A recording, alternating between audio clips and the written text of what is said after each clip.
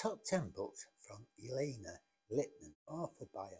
Elinor Lipman is an American novelist, short story writer, and essayist. Book number 10. Rachel to the Rescue, 2020. Rachel to the Rescue is a mischievous political satire with a delightful cast of characters from one of America's funniest novelists.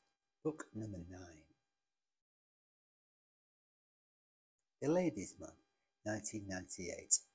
A romantic comedy of errors by the novelist whose previous labours in this vineyard have established her as a master hand. Funny, dumb, good-natured, predictable and slick. Lipman knows what she wants to do and does it very well. Book number 8. Review from Penthouse B, 2013.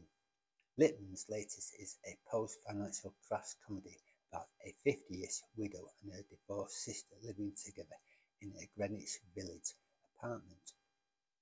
This book has more romance and less satiric bite than the author's best comic novels.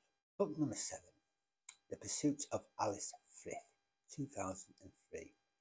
Popular for sprightly, if predictable romantic comedies, Lipman stretches her boundaries in her newest by letting readers know early on that her lovers will not end up happily ever after, at least not together.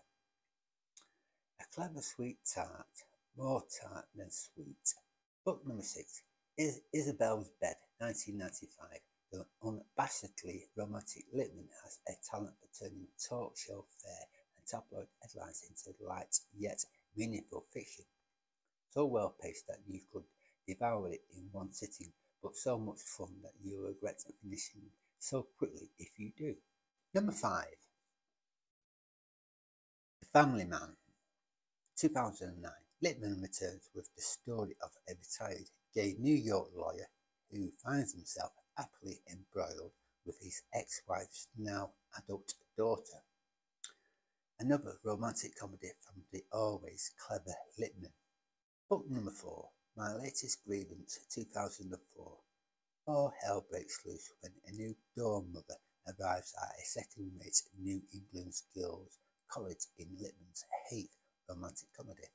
Not one of this popular author's best. Book 3. The Inn at Lake Divine, 1998. Lipman again celebrates romance grounded in the real world as she wittily details the love's rout of prejudice by two young couples, an upbeat and amusing romp through what is usually a minefield by a writer who deftly makes her points but never preaches. Book number 2.